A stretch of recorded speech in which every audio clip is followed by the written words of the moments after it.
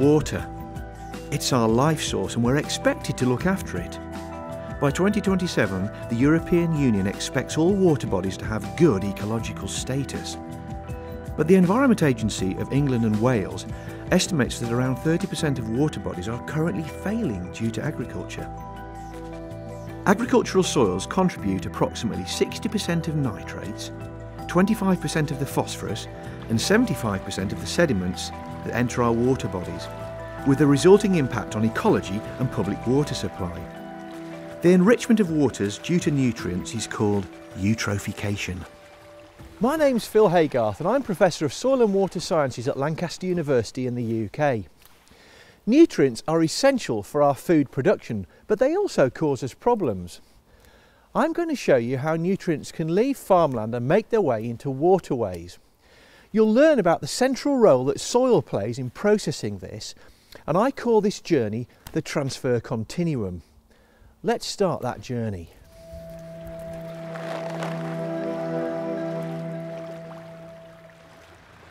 In order to meet the demands of normal modern food production, farming needs to use fertiliser nutrients, nitrogen and phosphorus, to enhance crop production.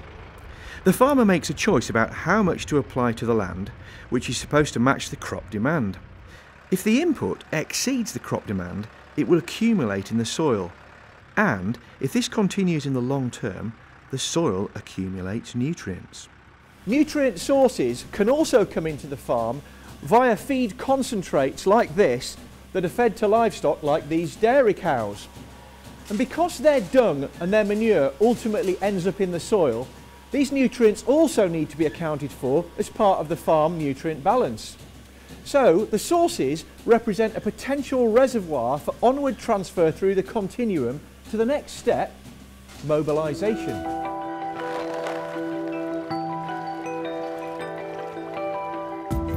Mobilisation describes the start of the journey of the substances as they leave the farm. The soil is the central processor for this. There are three types of mobilisation. When soil is bare, either through tillage or through trampling by livestock like this, it's very likely to become washed away or eroded. When the soil becomes compacted, the rainfall that hits the surface is more likely to channelise and therefore entrain particles. When this happens, we call it mobilisation by physical detachment, the actual removal of soil and sediment with nutrients and other potential polluting substances attached.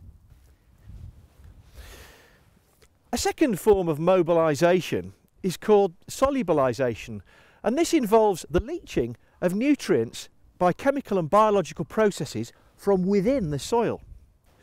Chemically, when soils exceed their sorption capacity, they can actually release nutrients more likely into solution. But there's also biological processes called mineralisation, which also release nutrients into soil. The interplay between the biology and the chemistry is complex, and there's a very fine line between mineralising enough nutrients so that the crops can get what they need and not solubilising enough nutrient so that it leaches off to water. A final and easily overlooked form of mobilisation is when fertiliser or manure is spread on the soil surface but gets washed away before it has equilibrated into the soil. These are called incidental losses.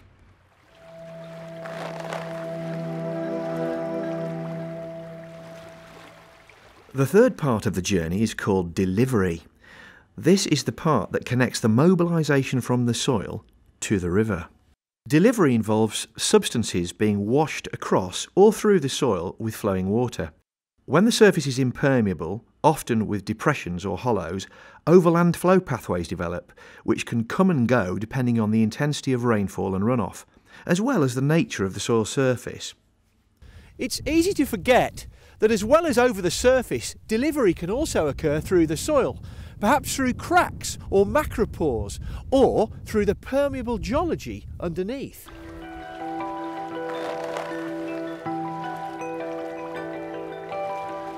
Finding a solution to the problem is not easy when the effects on rivers, lakes or estuaries might be many miles away and many years later than the start of the journey.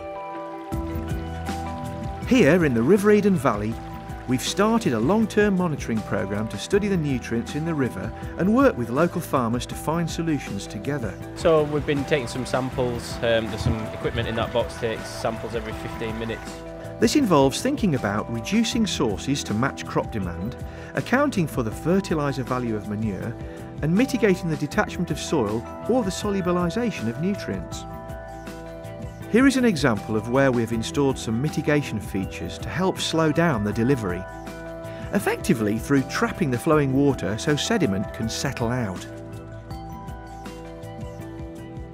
If we're to meet European standards, we need to adopt the holistic source, mobilisation, delivery, impact continuum model and recognise the central role that soil plays at the heart of this.